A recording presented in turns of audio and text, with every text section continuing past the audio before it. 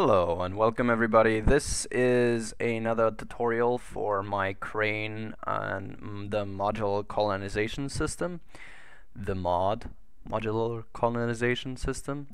People were on it a new craft file because the old one wasn't working because of outdated mods. So I stripped it of everything but the necessary parts. You need Infernal Robotics for this.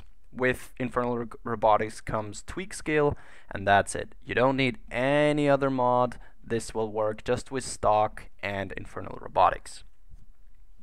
Now let's talk about this, what I changed a little bit. I made the bases a little bit wider, so yes, it will be a little bit harder to get it into space, but there's no trouble. I tried it, and later in the video I'm going to show you guys how I did it, and it's actually fairly easy.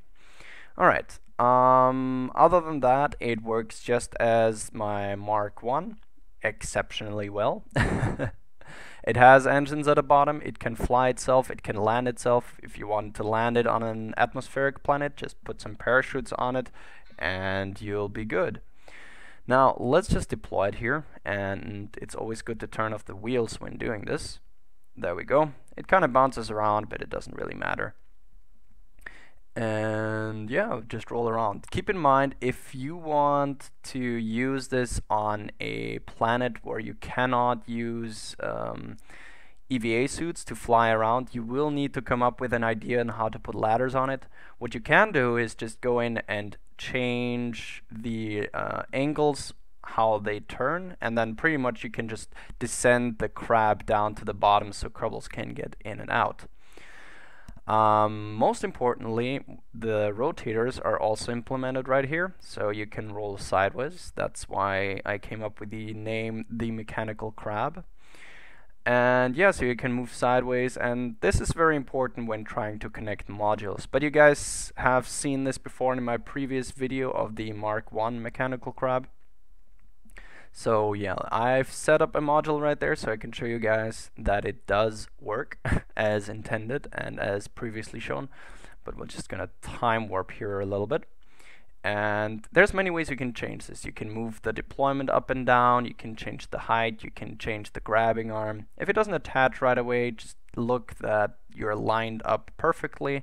Then you'll see the magnetic forces will kick in anyway, like right here. And then we go and pick it up. But yeah, let's move on.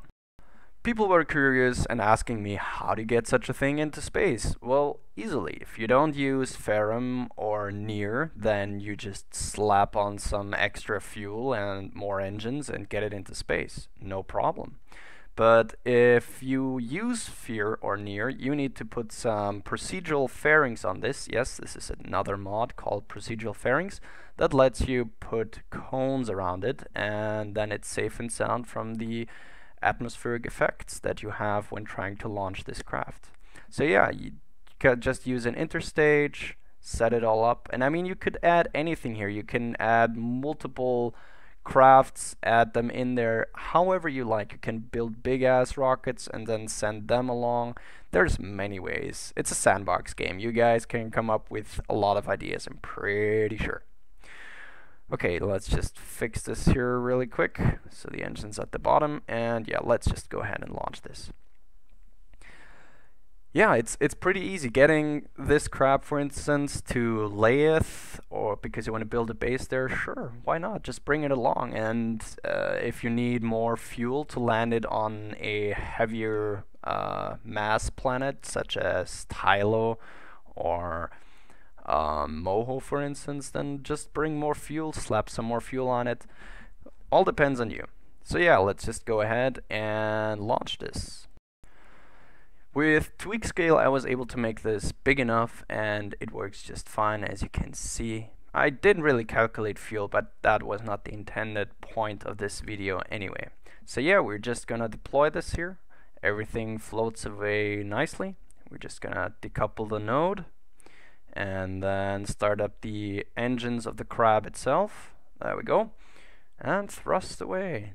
Now, if you want, you could add some RCS on this, so it gives you docking capabilities.